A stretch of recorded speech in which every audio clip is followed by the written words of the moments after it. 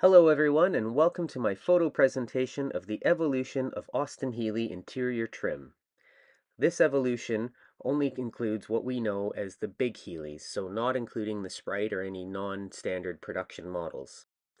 To start off, I'm going to give a brief history of the Big Healeys before I get into the interior trim details. In the early 1950s, there was a big gap in the market for both price and performance. On the low end, we had the MG T-Series cars, which were still using the same outdated body styling they had done since the 30s, whereas on the high end, Jaguar's race-winning XK120 was seemingly a bit too expensive for the average blue-collar worker to afford. Famous car builder Donald Healey sought to capitalize on this gap, and thus the Healey 100 was conceived to be a mid-price range sports car that would be capable of exceeding 100 miles an hour. Based on the Austin A90's mechanicals, it was originally developed by the Donald Healey Motor Company to be produced by his small factory in Warwick. The engineering design was mainly the work of Donald's son, Geoffrey Healey, and was mounted on a chassis designed by Barry Bilby, while Jerry Coker designed the sleek Italian-inspired body. The Healey 100 was introduced to the public on October 21, 1952, at the London Earl's Court Motor Show. There, the car caught the attention of the world and impressed Leonard Lord of Austin Motor Company so much that he signed a deal with Donald Healey for large-scale production to begin at Austin's Longbridge factory the following spring, thereby changing the car's identity to the Austin Healey 100. This first series, known as the BN1, was equipped with a 90 horsepower 2660cc engine and a 3-speed manual transmission with overdrive on the top 2 gears. Healey's Warwick factory produced the first 19 examples of the car by hand in early '53, while Longbridge geared up for full-scale production, which began that spring. Jensen were contracted to produce and paint the body shells. Freshly painted body shells would then be delivered from Jensen to the Longbridge factory for assembly. Soon, additional performance parts like the Le Mans modification kits started becoming available throughout '54, while advertisements of the kit started appearing in October of '55.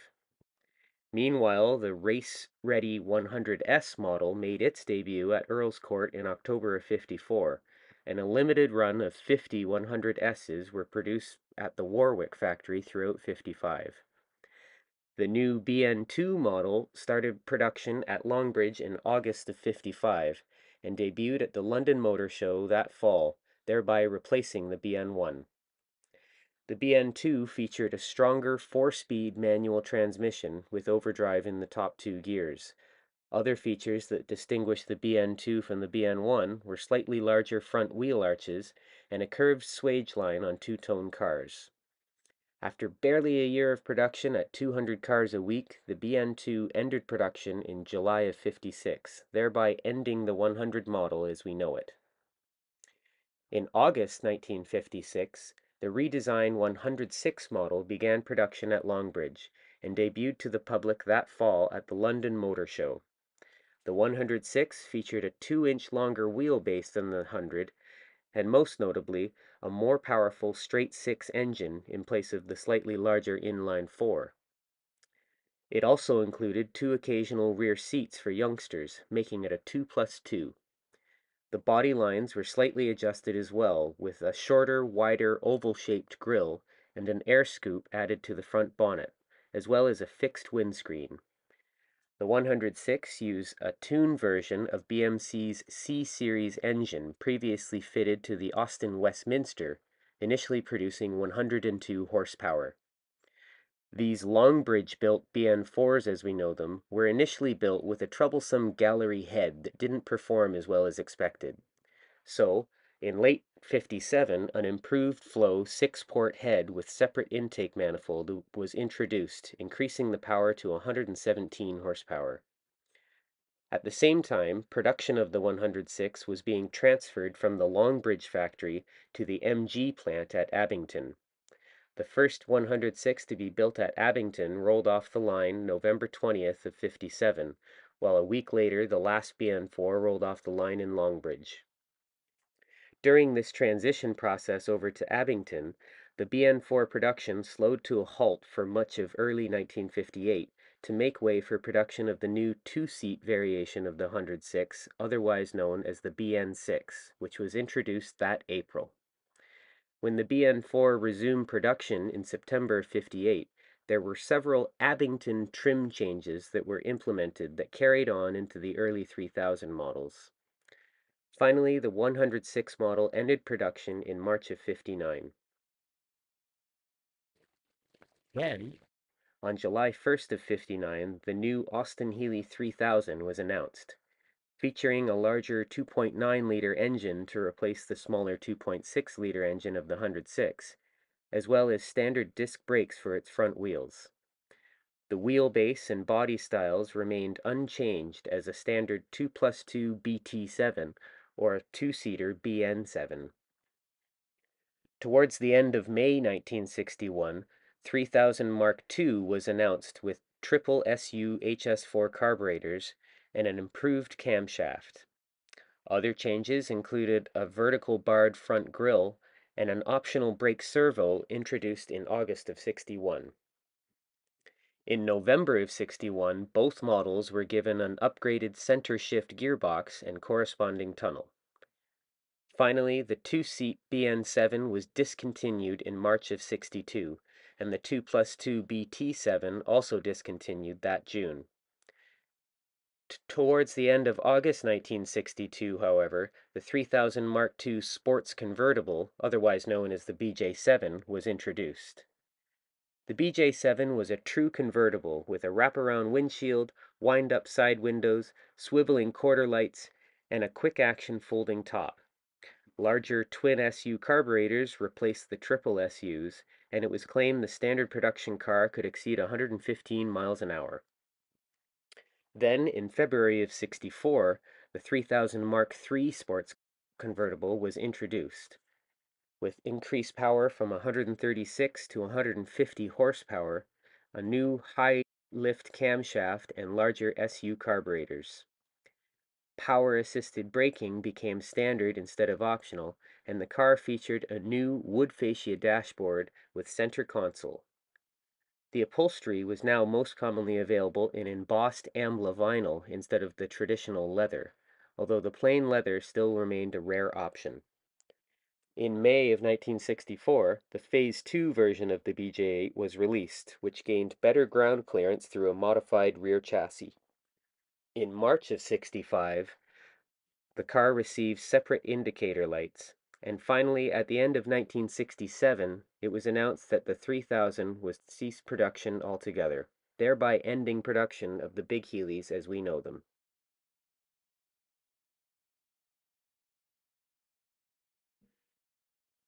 The first piece of material applied to all Healey cockpits was a layer of heavy tar paper along the upper firewalls and on the main floor pans.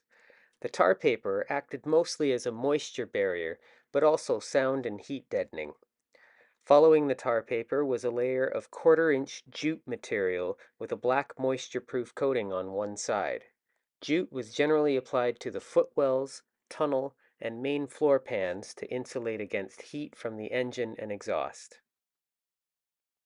Most Healeys had some areas of the interior bodywork hand-painted to match the interior color. This would have been one of the first steps before any upholstery went in. On the 106 and 3000 models, the door aperture and inner door frame edges were painted, and on two-seat BN6 and 7 models, the battery door aperture was also hand-painted, as well as any corners or crevices around the rear edges of the rear quarter panels. This practice carried right through the convertible models as well. Continuing with the footwells, the sills and toe board carpets were glued in over the jute on the toe boards, and the outer kick panels were screwed in place. On BN1s, the panels were made of 1/8-inch Baltic birch plywood, sanded to beveled edges and trimmed in leather cloth. The BN1s also featured a plastic identification plate mounted to the driver's side kick panel. This plate was changed to an aluminum identification plate in late 54. Which was then moved to the firewall location in January of 55.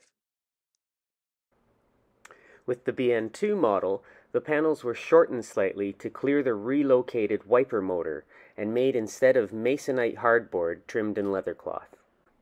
With the introduction of the 106 and 3000 models, the footwells changed slightly as the pedals were relocated to above, and the right kick panel had a recess cut out of it to accommodate an inch or so of extra footroom on right-hand drive cars.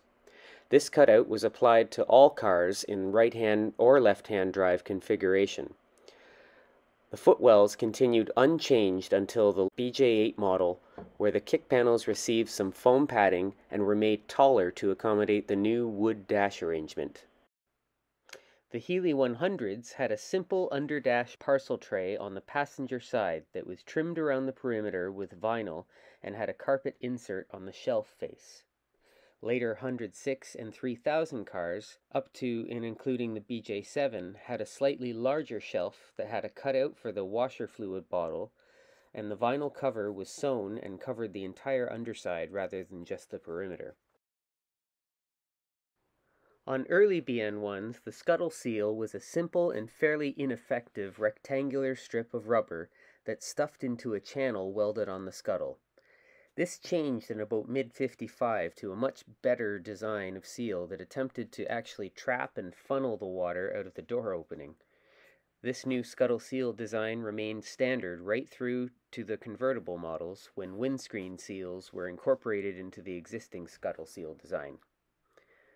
The Longbridge built cars all had a Furflex draft excluder along the inner front doorpost. It was glued in behind the front kick panels up to the dash mounting, and then switched sides and continued up to the top of the scuttle, being sandwiched by the windscreen posts.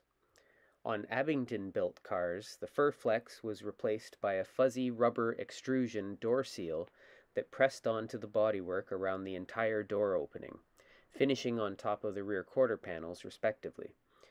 This seal was held down along the top of the sill with an alloy inner sill cover. Early BN1s had a two-piece painted dash fascia. Depending on your color scheme, the center gauge cluster was often painted silver or body color, while the rest of the fascia was painted to complement the interior color, or match the body color. When the early adjustable steering wheel was changed to a non-adjustable steering wheel in December of '53, the steering wheel opening was filled in slightly. Then, in early March of '54, the two-piece dash was replaced by a single-piece design. For a period of time, it seems the single-piece dashes were painted solid color with no contrasting gauge area, but eventually they did go back to having a contrasting colors. By mid to late '55, the raised gauge cluster started getting painted silver on most cars. On some BN2s, it's been rarely found. This section was sometimes even sprayed without masking. With the release of the 106 and 3000 Roadster cars, the dash fascia was redesigned to accommodate heater and windscreen washer controls. The fascia was now trimmed in matching vinyl instead of paint. The bottom edge was finished with clips on early BN4s, replaced by a metal finisher in mid-57, and finally a fuzzy snap-on finisher on Abingdon-built cars.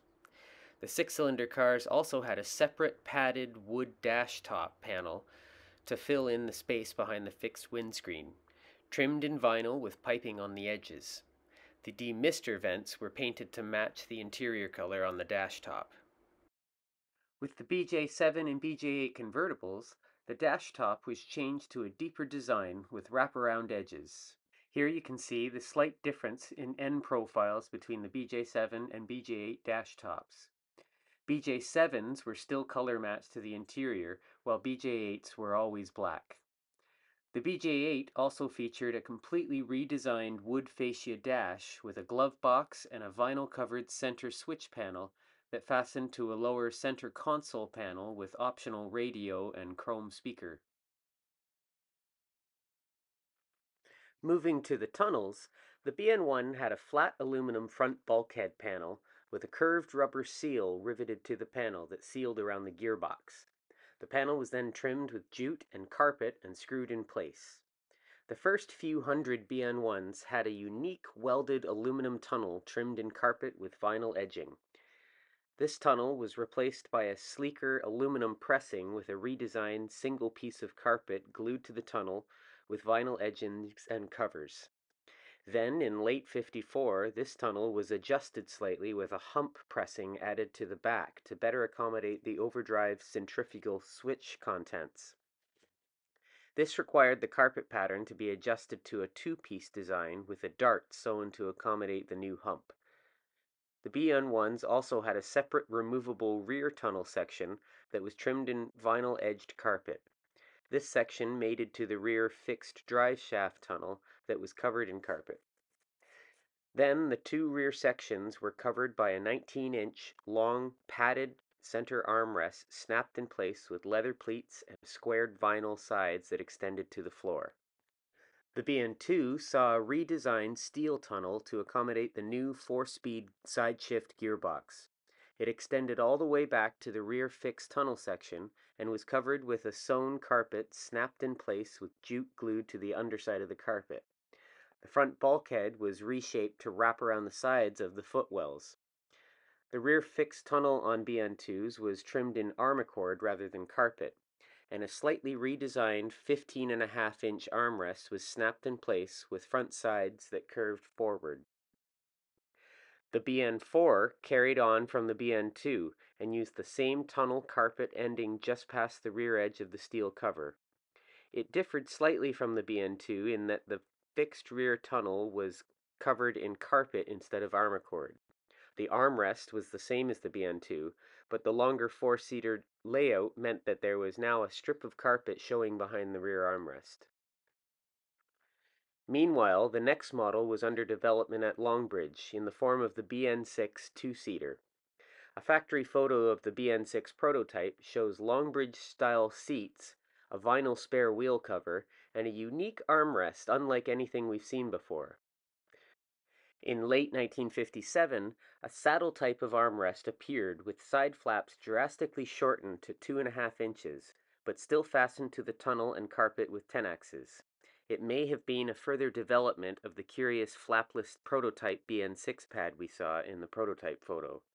This rare armrest was only seen on late Longbridge BN4s throughout late '57. During the hiatus, where only the BN6 was being produced at Abington, the armrest design settled down to a much simpler, smaller armrest pad sewn directly to the tunnel carpet for both 2- and 4-seater cars built at Abington. These are often wrong in reproduction kits, because looking down, the original sides are not parallel, but taper slightly to the rear like a keystone, and the pad is only 3/4 of an inch thick. In November of 1961, the side-shift gearbox and tunnels were replaced by the new center-shift design that used a fiberglass tunnel section that incorporated the front bulkhead area as part of its shape. This was covered in a sewn carpet section that snapped in place and extended all the way to the rear heel board. The same keystone design armrest was sewn to the carpet, continuing on until BJ8. The Phase 1 BJ8s had a long center console trimmed in vinyl with padded sides and polished finishings. Behind this was a short stowage box with a hinged padded armrest top. With the Phase 2, the console was shortened and the armrests extended with more padding in place of the storage box. Moving to the doors, the earliest BN1s, say the first few hundred cars, had birch plywood panels trimmed in leather cloth that had a piping strip tacked along the inner edge of the pocket opening.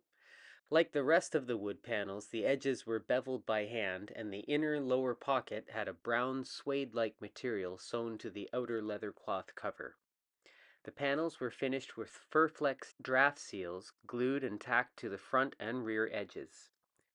In later '54, the panels started getting sewn through the wood panel around the pocket perimeter, and this practice lasted right through to the end of Roadster production.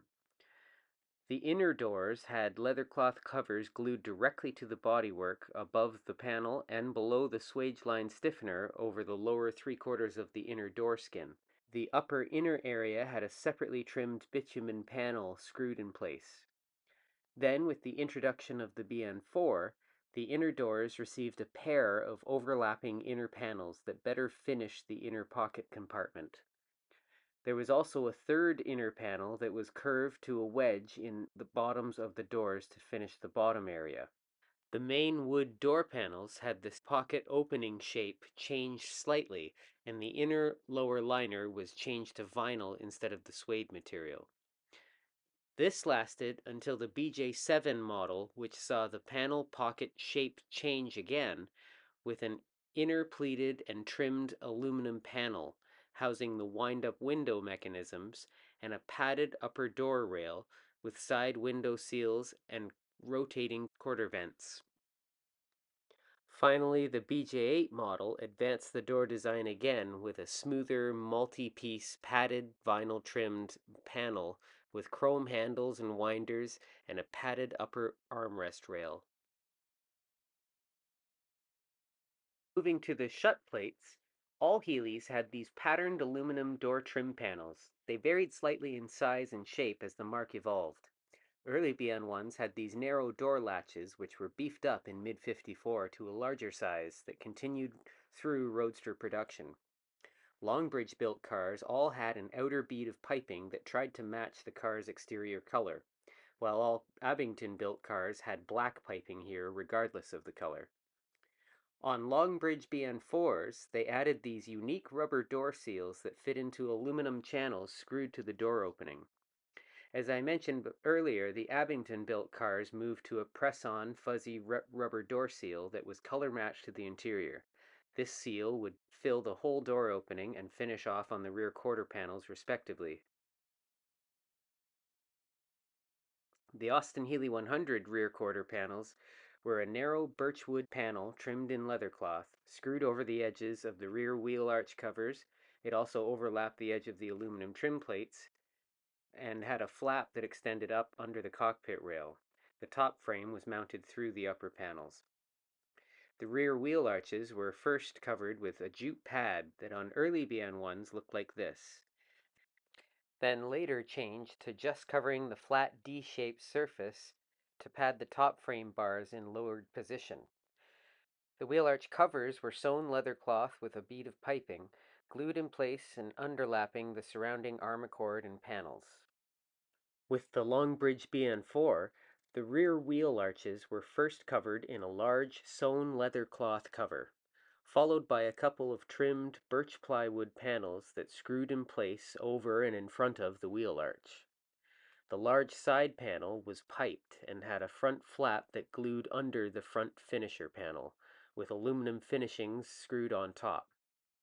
The area above the rear quarters housed the early BN4 top frame sliders, where the top frame could be pushed to the back of the car for storage or slid forward for erecting the top. There was also a pair of pins for mounting the tonneau bar and a rubber catch on the left side to accommodate a hook on the top frame that would engage when folding the top frame up. In the rear corners, there were also these slender panels tucked under the rear shroud to fill the gap over the wheel arches. With the BN6 and BN7 two-seaters, the rear quarters and rear wheel arches received this intricate pair of panels, individually trimmed in leather cloth and screwed together, then screwed in place in the car. The top section of the panels had provisions for mounting the top frame, hard top, and for the door seal to finish. Another pair of panels extended back to the rear bulkhead to finish the rear sides. There was also a pair of curved steel straps trimmed in leather that held the top frame in its lowered position, with some corresponding small boxes trimmed in vinyl and mounted to the floor to hold the top frame ends. When BN4 production resumed at Abington after the release of the BN6, the rear quarters were changed to these larger birch ply panels with a curved steel top section riveted to the wood, trimmed in vinyl and then screwed in place in the car. The top sections had a carpet piece to finish it with provisions for the top frame, hard top, tonneau bar, as well as a trimmed wood block for the door seal to finish on. The BJ7 convertibles saw these much bigger redesigned rear quarter panels in place to house the much larger quick folding top and frame. The panels were birch ply riveted to some front steel sections and trimmed in foam and vinyl to give them some padding. The tops of the wheel arches behind them were covered in carpet, and the door seals finished on the upper sections of the front of the panels. The BJ8s carried on in the same fashion as the BJ7. However, the padded vinyl covers were embossed with a square grid pattern, and there were provisions for the rear fold-down shelf to lock in place and for optional seat belts. Phase 2 BJ8s also had these lower bump box sections added for the improved adjustable rear springs. Moving to the rear cockpit areas, the Healey 100s and later two-seat Roadsters were all trimmed in ribbed Hardura, otherwise known as Armacord. It was both insulating and hard-wearing and was hand-bound around the edges. Early BN1s had a large vinyl spare wheel bag that was found to be too baggy for the narrow factory Dunlop tires. So in mid-late 54, when all of the production changes were happening, especially to the interiors, this bag was narrowed to better fit the narrow factory tires. There was also a folding lid for accessing the twin 6-volt batteries with leather straps for snapping it down. The introduction of the BN4s saw the addition of rear seats, and so carpet was carried further back around the rear cushions, with vinyl covering the rear bulkhead behind the rear backrest. The rear cushions were these small steel tractor-style seats, trimmed in a pleated vinyl cover and hand-stitched to the steel pans. The padding was minimal, and the heavy twine stitching was taped over on the underside for protection. The removable rear backrest assembly was a wood assembly trimmed with a pleated vinyl cover. The top section fit snugly against the rear cockpit rails in position and provided a space underneath for storing the Longbridge-style top. Longbridge cars with their sliding folding top frame required a bit more room than the later Abingdon tops, so the topside section of the rear backrest was reduced in depth on later BN4s and BT7 cars. With the BN6 model, the rear cockpit area was again trimmed in Armacord Hardura with a similar battery access door as the 100s. The door surround and bulkhead edges were first trimmed in vinyl with hand-painted areas around the door opening to match the interior color. Earlier BN6s had a vinyl spare wheel bag with contrasting piping and a leather belt strap inside that passed through the inside of the bag and attached to a footman's loop on the top of the battery door. The early vinyl bag was quickly replaced with a more durable carpet-made bag that became the standard design for both BN6 and BN7. Back to the later Abington BN4s and BT7s, the rear seat cushions carried on in the same as the earlier BN4s did, the cushions screwed in place with trim screws and cup washers. With the more simplified top frames, the rear backrest top was reduced in depth by about 1.5 inches, and the rear bulkhead area behind the backrest was no longer covered in vinyl, but instead had some carpet sections on either side to fill in the visible gaps around the backrest. With the convertible BJ7s, they introduced this taller wood backrest trimmed in vinyl with pleats on its face. It was hinged at the bottom so it could fold forward just enough to access the quick folding top. The backrest relied on some rubber catches in the back corners that it would snap into to hold its upright position. The rear bulkhead was now also covered in carpet that floated over the rear drip rail drain tube. The BJ8s saw several updates to the rear seating area. The cushion surround was now covered in a foam and vinyl covering with redesigned pleated covers and added foam to the cushions themselves. The cushions were now held in place with studs and nuts and washers that were accessible from underneath. The rear backrest was now this multi-sectional folding wood assembly trimmed in vinyl that could unfold into a carpeted parcel shelf, with slide bolts that locked into the rear quarter panels to hold it in position. The upholstery was most often seen in embossed ambla vinyl with plastic chrome piping, though you could also order it in plain leather with matching vinyl piping. Moving on now to the seats. The Longbridge style of seats were basically modeled after the prototype 100, but tightened up in shape and quality.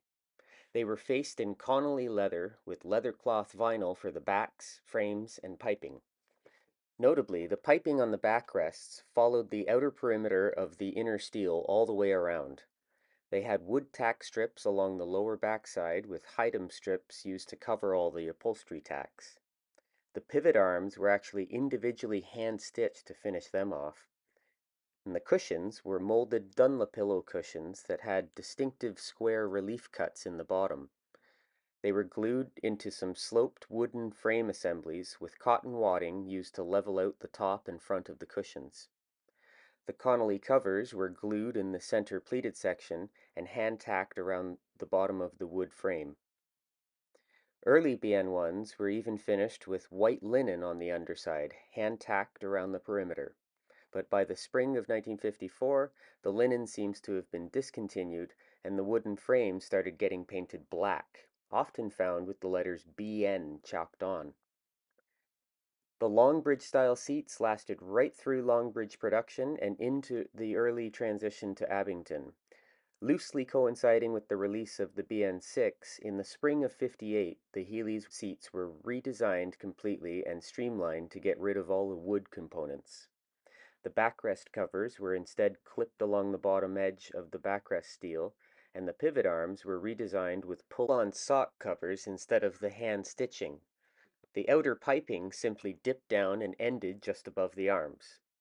The cushions were also streamlined, with steel pans replacing the wood assemblies. Initially, they appeared with a similar open vent cutout in the bottoms, like the old wood frames had.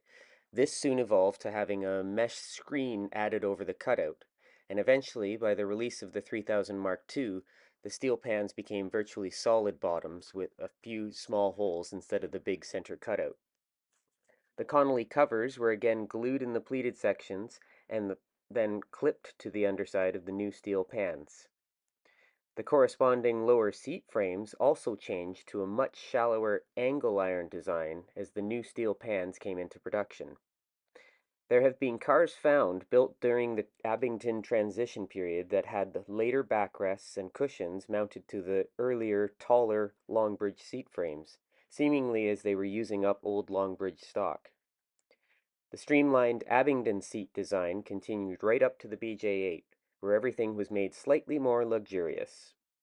With embossed Ambla vinyl pleats, chrome piping, slightly more intricate seat cover pattern with more pleats and more foam padding, added to the backside of the standard padding to thicken them up.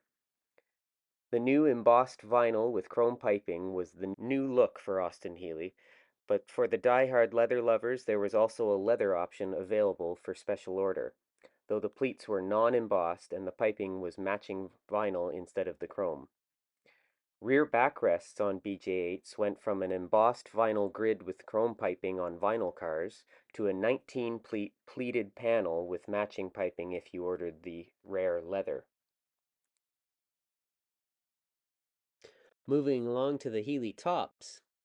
Healey tops were made of English Everflex vinyl, which had a similar look to leather cloth but was waterproof and had a light gray backing. The Healey 100 tops were basically the same pattern for BN1 and BN2, based on an inner folding frame mounted to the rear cockpit that included the header rail as part of the folding frame. The inner side flaps that sealed around the side curtains had an aluminum tab sewn in the top front corners that could be bent to fit against the top corners of the side screen.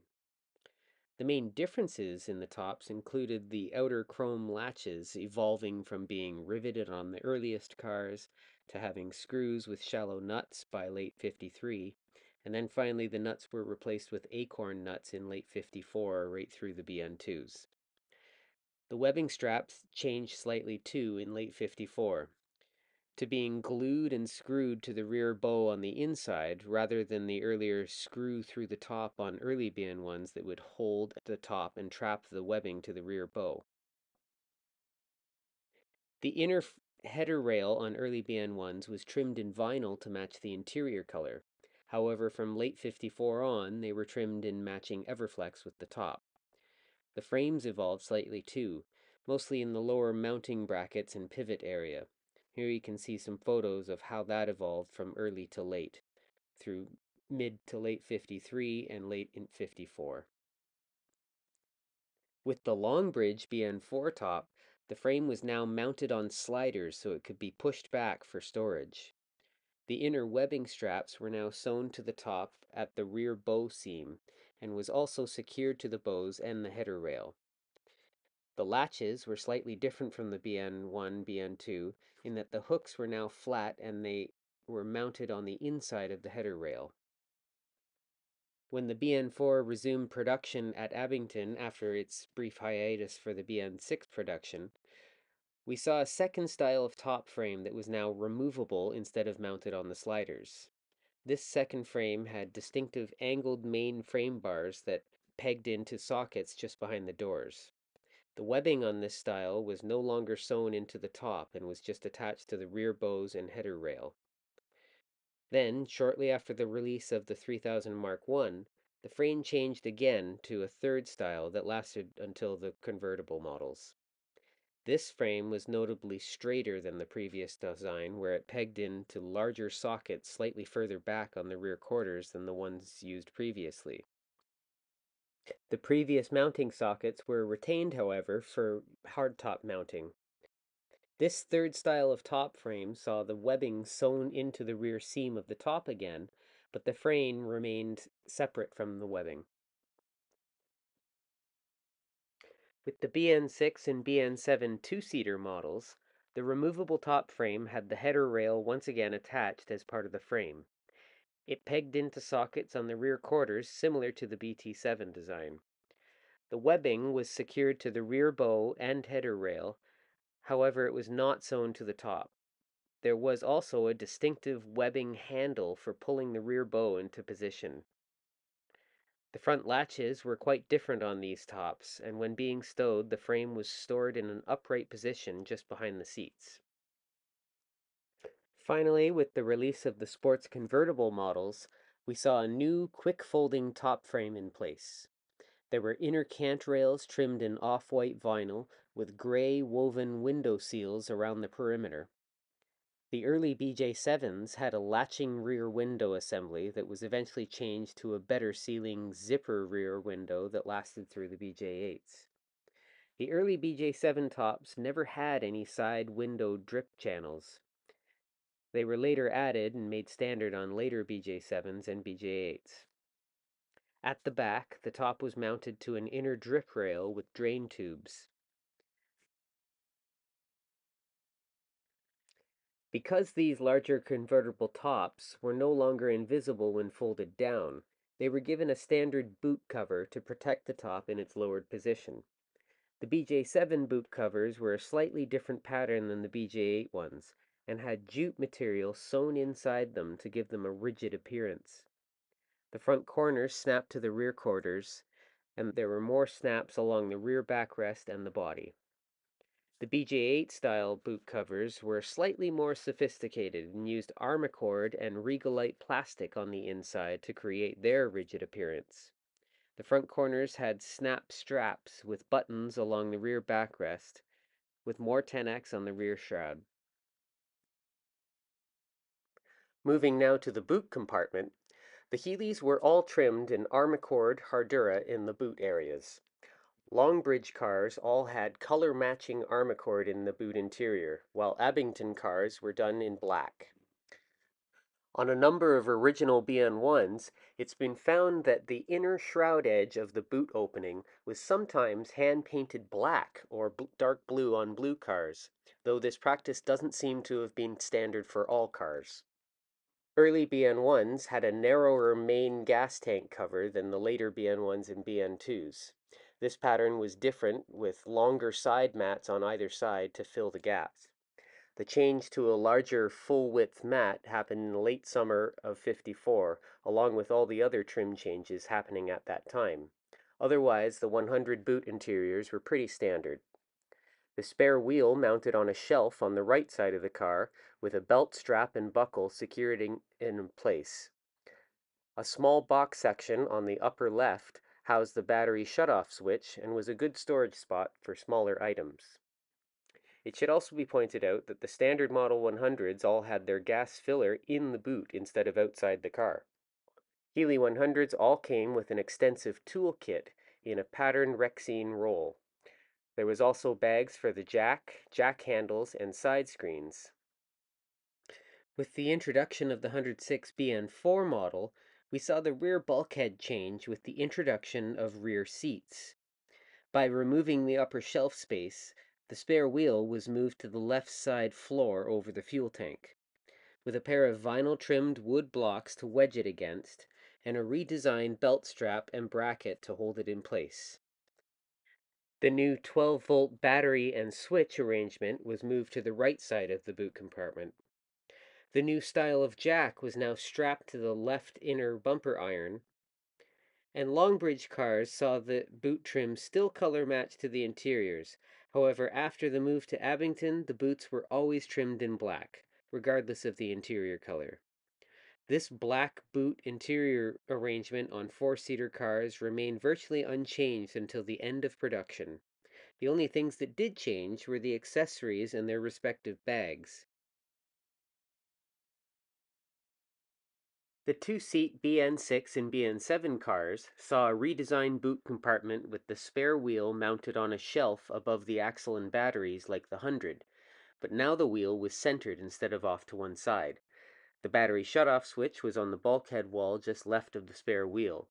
The side walls were all separately trimmed vinyl panels, and the plywood floor that covered the gas tank was now trimmed in armorcord with a lift-up compartment door on the left side for stowing the jack and toolkit. After the hundreds, the tool kits became much more sparse as years went on. The tool roll became a simplified bag with just a few roadside essentials included. As roadsters had plexiglass side screens, their stowage bags had an inner divider panel to protect them from scratches. There was also a bag for the tonneau covers, a bag for the tonneau bars, and a bag for the boot covers on convertible cars. Moving on to the tonneau covers, the early BN1 tonneaus were a smaller fit of tonneau. They followed the cockpit rails around the front and had 10x snaps in the front corners, as well as around the rear cockpit. There was also a separate little flap on a common sense or Murphy fastener just behind the doors, so the tonneau could easily be folded and tucked behind the seats. Later BN1s and BN2s had a slightly larger pattern, with more squared off front corners and Murphy fasteners instead of 10X used in the front corners. Here you can see an early BN1 tonneau in red being compared with a later BN1 and BN2 tonneau in green. All the Healey tonneaus had Lightning brand zippers installed, usually with a tan-colored material around the metal teeth, although later BJ8s saw this material in black. The 106 also carried on using Murphy fasteners in the front corners and just behind the doors.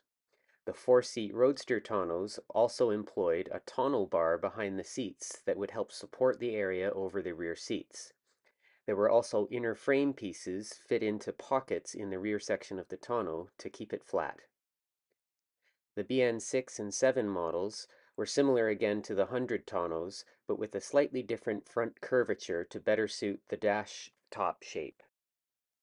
It should be noted that with the convertible models, the tonneau cover was an optional extra, though the boot covers came as standard equipment. Convertible tonneaus switched to using lift-the-dot snaps along the dash top and door tops.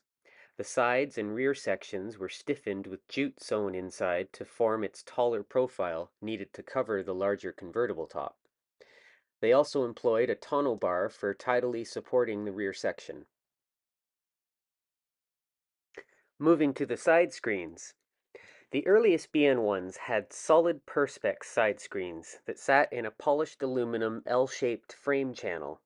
These early screens made opening the doors difficult with the top up and were easily scratched. So in late November of '53, a second style of screen was introduced that were made of Everflex and Regalite materials and featured a lower signal flap that could be used for accessing the door latches. These flaps had a metal rod sewn inside and an inner strap with a 10x snap for securing the flap while driving. This inner metal rod evolved into a flat metal bar with a rivet installed to reinforce the inner strap. Then, in late 1954, we saw the screens change again to a simpler pattern, removing the separate flap in exchange for the lower rear half of the screen being liftable for access to the door latch, and a larger inner strap with tenax for securing the inside. With the introduction of the 106 models, we saw the Everflex and Regalite design replaced with a sliding plexiglass screen. Once again, there was differences between early Longbridge screens and the later Abingdon ones, most notably in the angle direction of the divide between the front and rear sections of the screens. The earliest 50 or so BN4s had a much narrower metal frame as well. Finally, I'll mention some of the optional hardtops. With the 100 models, there were no factory hardtop options. However, there was some prominent aftermarket ones available through the dealerships. Most notably was the Universal Laminations hardtop that was a plexiglass and wood inner structure and had a coarse vinyl covering with headliner and an inner dome light. These were available in dozens of color options, though black seems to have been the most common.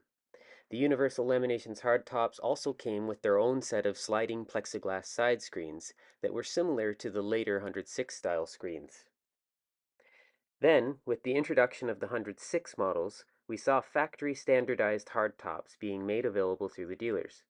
These tops were made of fiberglass with domed plexiglass rear windows and inner vinyl headliners. They were generally available in white, black, or body color.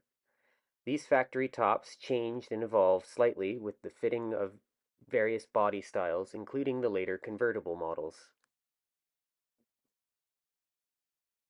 Well, that about sums it up. Of course, I could expand further in any of these topic areas, but I hope you've enjoyed my presentation and have learned a few things along the way. Of course, all of the upholstery items discussed in this video are pieces that I've researched and patterned and can reproduce for anyone interested in accurate reproduction interior trim for your Austin Healey. Just contact me, Geoff Chrysler, a self-proclaimed detail enthusiast and the proud owner of Rightway Heritage Trimming. Thank you.